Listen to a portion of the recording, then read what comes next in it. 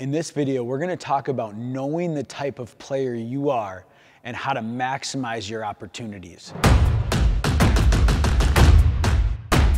It's Zach, head coach here at 24/7 Hockey, and one of the crucial things when we want to talk about moving to the next level and how to improve as a hockey player is first knowing the type of player you are. What type of player are you? What type of role do you have? Because if you don't know that, you don't know the areas you need to improve. You don't know what you need to do to get to that next level and to fill in some additional skills and what skills that you need to work on to turn your weaknesses into strengths. So what type of player are you now? And then what do you need to improve to get to where you want to go? One thing I talk to players about all the time is that you can always level up. So I'm going to break down the different levels of players in terms of the type of player you are. And most players always fit into one of these categories, okay? And a lot of times players aren't very honest with themselves. So you need to be honest in terms of where do you fit in. All right, be realistic about where do you fit in, and I'll give you a quick description of each one. And then we need to focus on leveling up. So don't ever just be satisfied with where you're at right now. You can always level up. And then remember, every time you move up a level, every time you go to a new level of hockey, to a higher level of hockey, it's going to be harder and harder to stay at that level that you're currently at. Because there's going to be multiple players at that level that you're currently at, okay?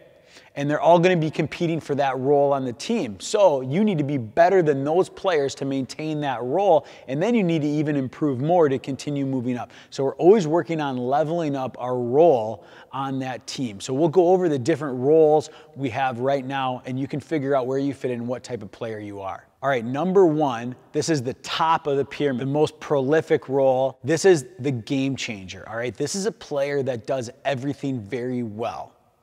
They're going to be able to score goals. They're going to be able to make plays with the puck. They're going to be able to create opportunities. They compete very hard. They work very hard, and they literally can change the course of the game.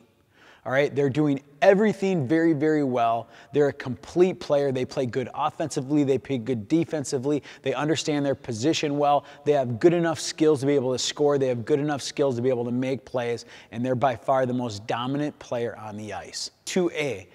2A is going to be your sniper, all right? This is going to be a player that can score goals. They can score from anywhere. They want that puck on their stick. They have confidence with that puck. Again, this player is going to compete hard. They're going to work hard. They're going to be good defensively. If they're not good defensively, that's going to be a major area they want to work on. Or when they get to that next level, someone else is going to take that role and they're going to get bumped, okay? So they need to be good all around the puck in all three zones, but they're a player that can score goals. Okay, here we have 2B. So this is the second number 2.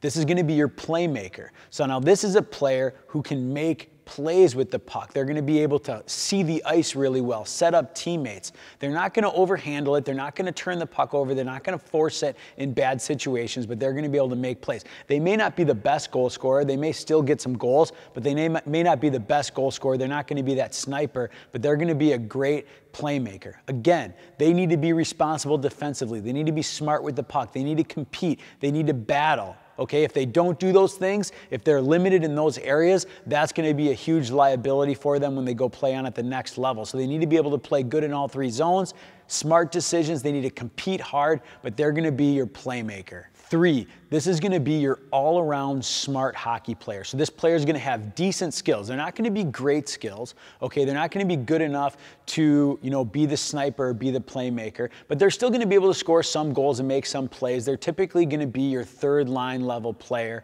okay? A good third-line player because they're smart. They make smart decisions. They're able to be smart defensively. They're good positionally. They're coachable so that they're going to learn the game. They're going to keep working on their positioning. But this player has to work to get to that next level, level 2. So they have to improve those skills and build elite level skills. They have to maybe improve some of either their skating, their strength, their stick handling, their shooting. Probably in all those areas, they need to level up in everything to get to that playmaker or sniper status.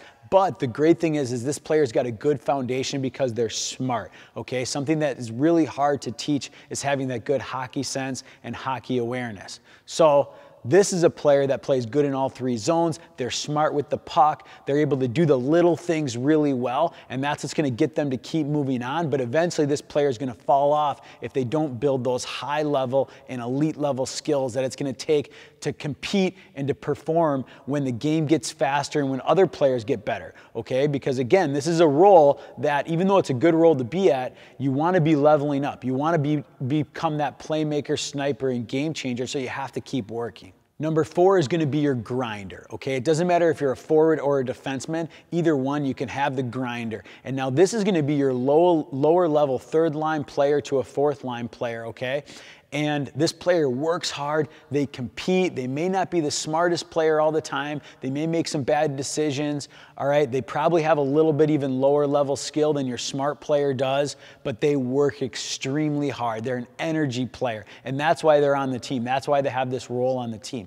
Now, if you're this player, you have to level up your skills. You should be spending an hour to an hour and a half every day off the ice on stick handling, on shooting, on game-specific situations, because that's what's holding you back, is going to be your skills. The more your skills improve, the smarter you're able to train your skills, so you're actually working on game situations. You're going to build the hockey sense. You're going to build the anticipation. You're going to be able to execute in game situations. Right now, this player is working hard, but they need to improve their skills to move up to smart player and then to playmaker, sniper. So what's going to happen is this is a player that's going to get dropped off. When you go to move to the next level, when you try out for the next level, it's going to be those smart players that turn into the grinders, okay? Or even sometimes it's going to have to be a playmaker, a sniper who get beat out for their spot that's going to have to turn into a grinder, okay? And what's going to happen is the grinders are going to fall off. Even some of those smart hockey players are going to fall off, okay? So this player, if they want to keep moving up, has to figure out how to level up their role and how to level up their game. And it's going to come from the extra work. It's going to come from the extra effort after practice, before practice, working on high intensity, game situation specific skill development. All right, now the fifth and the final type of player, I call this player the lost puppy, okay? This player really doesn't understand the game very well. They're probably not very coachable. They have trouble translating what they're hearing and actually going to execute it on the ice, so that they don't really have the best skills, or maybe they do even have skills, but they don't know what to do with them, all right? They don't make any plays. They don't compete very hard. They don't have good hockey sense. They're in the wrong position a lot of time. The coach is probably yelling at them a lot, okay? This player has to start to learn the game better. So they should be spending 20, 30, 45 minutes a day studying game film, studying different game situations. They should be working on their skills 30, 45 minutes a game. They have to improve in every single area of the game. So they have to become a smarter player, they have to improve their skills, and they probably have to improve some of their skating and their strength too. And so this player has to learn the game. Again, this player is definitely a player who isn't going to make that next level, who's going to get dropped off as everyone else starts to move up, unless they improve all the areas of their game. So you don't want to be the lost puppy. If you are the lost puppy, you better get to work. So you have to know what your role is. You have to be able to evaluate yourself, be honest with yourself, okay? Be self-aware enough to know where you fit in, what your role is, and then what you need to improve. Okay, so all of these different roles, you have to be able to play solid defensively. You have to be able to make smart decisions with the puck and play in all three zones. If you don't do that, you're going to be one of the players that drops down. Okay, so to maintain your role, you have to not only do that role well, but you have to be a complete player in all three zones and be good defensively. Every level you move up, it's more and more important to be good when you don't have the puck on your stick, to be good when the other team has the puck, and be solid and smart defensively. And then figure out what are the weaker areas of your game. So if you're a sniper, what are the other areas that you need to work on?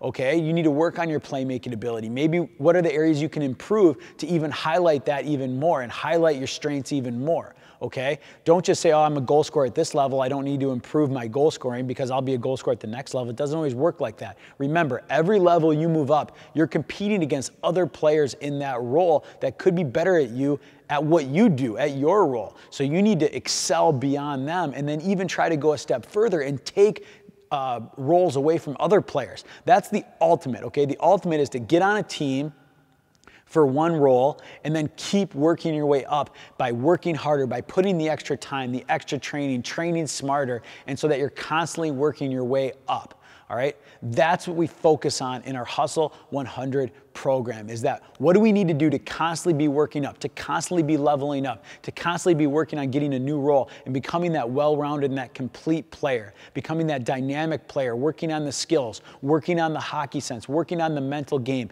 It's all of these things that allow you to keep moving up to the next level so that when you're competing against another player at your role, you're able to beat them out, and then you're able to take jobs away and replace other players in their roles as that season goes on or going into the next season through your off-season training, okay? So it's all about that training to improve your role.